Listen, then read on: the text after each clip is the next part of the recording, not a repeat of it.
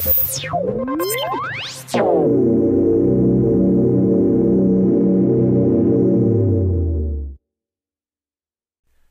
of the ways to add capabilities to PowerShell is to import modules.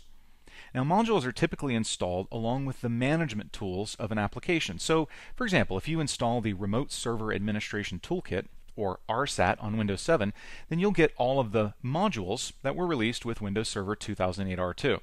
I happen to be using Windows Server 2008 R2, so I'm just going to run get module -list available.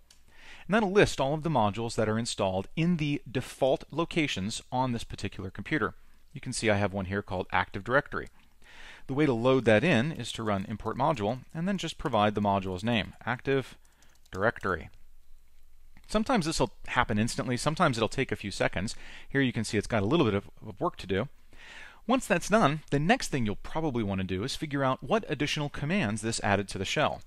Get -command, and let's limit the commands that are displayed to just those in the Active Directory module.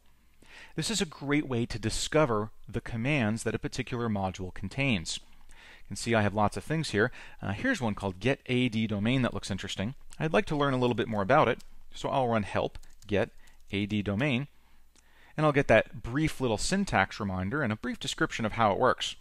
If I'd like a little bit more information, I can add the -full to that and get information for every single one of its parameters, and at the end, several examples of how to use the command.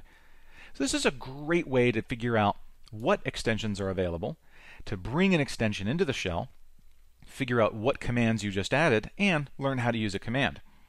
Now, this is something that you have to do every single time you open a new shell. Once I close this window, that module is no longer loaded. When I open a new PowerShell window, I'll have to import that module again.